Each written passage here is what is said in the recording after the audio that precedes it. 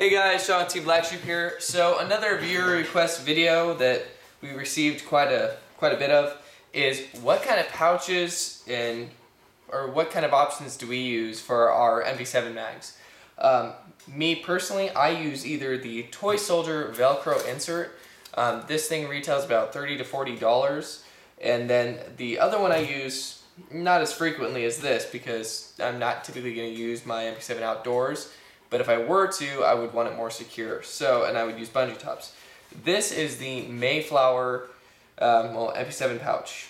This one is a real steel pouch. So this actually is going to retail about $60 after taxes, shipping, all that. The one downside I had with this is that in the pictures it depicted six sets of webbing, and it only has 5. Which kind of worked against me and how I needed to weave my stuff, but I made it work.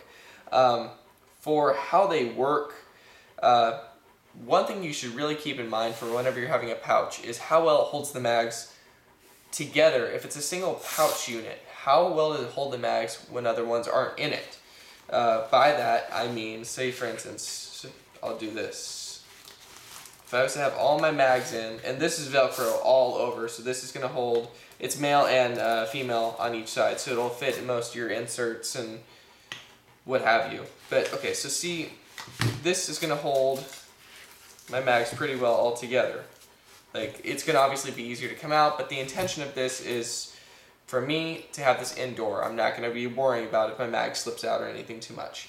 But the structure of it, it's not going to bend because they're relying on each other, but the second I start taking them out, it starts to lose its grip. So what I would recommend is if you have one of these pouches, that you keep it close to your body, so how your body's pushing against it will help to keep these in here and not as easily come out. Because you can see when one's in, it's a tighter fit as opposed to when I have 2 out.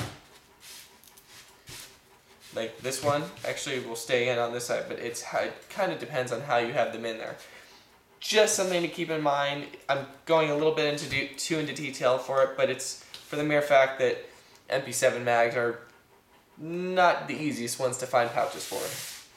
Now with the Mayflower one, different story entirely. It does feature 2 sets of webbing on the back so that it will hold pretty securely and will go on pretty much anything you can throw it at.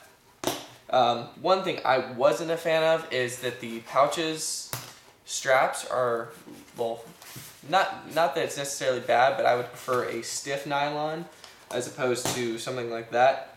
The bungees do have options on the back to adjust their tightness, and it kind of gives it a contractor look with the foliage green they have, and then the leather material they're using for the tops as opposed to something to match it in color. That's just my opinion. It doesn't really matter. But same thing. If I wanted to put these in,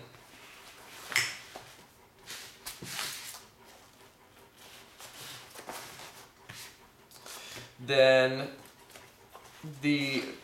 essentially how well they hold is more reflective of each individual housing.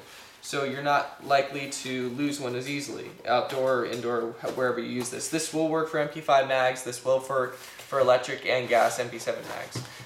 But if I pull this one out, this one's still in there nice and tight. You can't honestly go wrong with real steel stuff. It is meant for going through a lot more durability than, Chinese made stuff. Good example that's in between there is Condor. A lot of people like to say it's not good. It is a good product. That is 90% of the stuff I use gear-wise is Condor.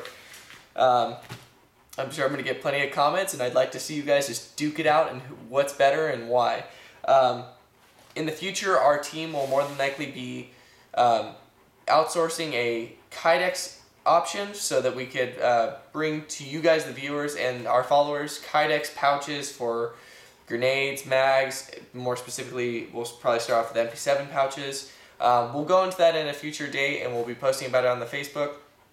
But if you guys have further video requests and you need me to go in depth, tell you what I can, or if I have it and I can do it sooner, make sure just let us know. And it's, as always, Well, and before I get into that, it's easier to get a hold of us through the Facebook.